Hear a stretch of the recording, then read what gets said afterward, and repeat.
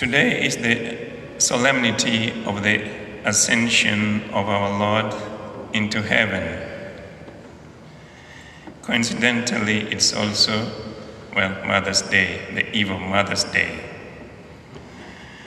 In Christ the King Cathedral is unique in that we will also have a mother's perspective right within this homily in a few minutes.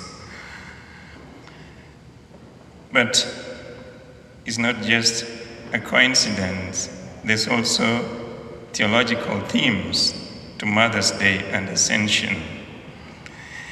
Jesus was fully human, and as fully human, he needed a mother to bring him into the world. So Jesus came through his mother, Mary. Then, at the end of his ministry, he ascended into heaven. So at the beginning was the mother, and at the end, the ascension, which is today. So Mother's Day and Ascension go together. Coming back to the Ascension, in present-day Jerusalem, there is a place known as Ascension Mountain. There's now a mosque in that place. It's an octagonal structure. And within that mosque, in the center, is an encased stone. You could see it through a glass. You probably wonder what is the relevance of that stone to the Muslims. Well, Muslims, just as much as us Christians, they believe Jesus ascended into heaven.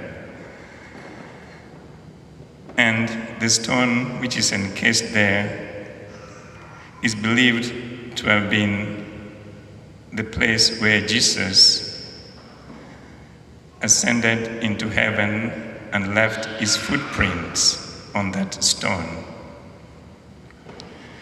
It so happens way back around the 11th century, the Muslim took control of the Holy Land, and all the sites were under their control. So the place where Jesus was presumed to have ascended into heaven came under their control, and that is how the mosque, which encases the stone of Christ's imprint when he left for heaven, happens to be there.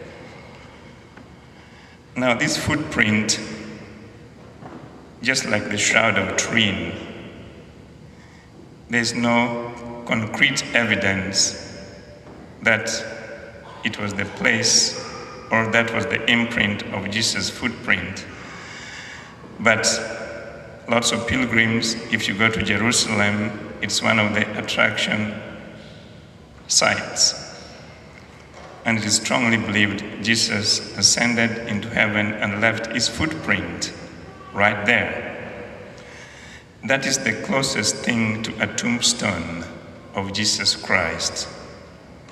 You remember when he rose from the dead, and then the stone was rolled away, and that was done away with. So this footprint is the closest thing to a tombstone, the imprint he left for us. We are asked to wonder as Christians now, all of us will die one day.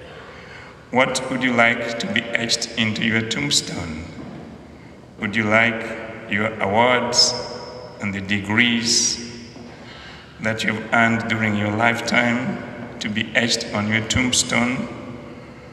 Or would you like the impact of your life on others, many impact of love that you left while you were living in the world on the others to be etched on your tombstone? It is not too late. We can make a change in our lives and live lives of love so that it is etched on our tombstone.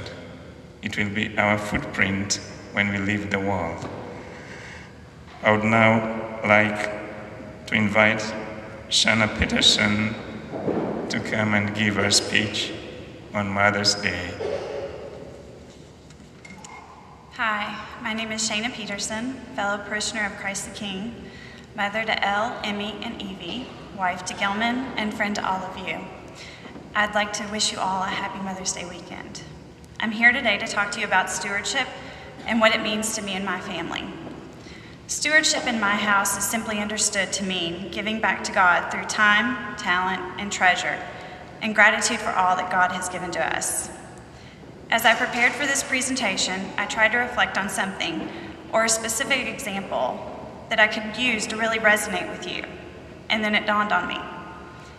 The examples of God's blessings are countless and vary for each of us.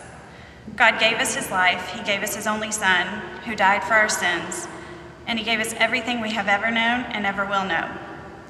So rather than focus on all that God has given to us, I'd like to spend our time together on how and why we as individuals, families, parishioners, and community members can and should give back. So why? Why should we give of ourselves to the church? I'd like to share my thoughts. It is my belief that the church serves as the foundation for my family. Our faith is what keeps us rooted.